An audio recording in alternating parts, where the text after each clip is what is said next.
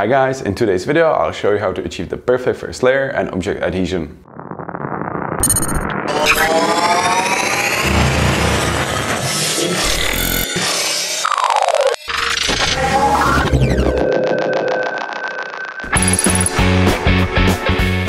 Printer will always print a line around the area where the object will be printed.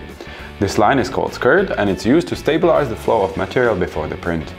When you look closely, you will also see how well the distance between the nozzle and the glass is calibrated.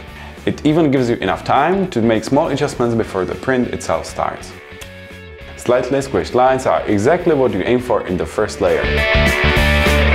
If the first layer on well-calibrated printer won't stick, check if you use the correct temperatures for your material.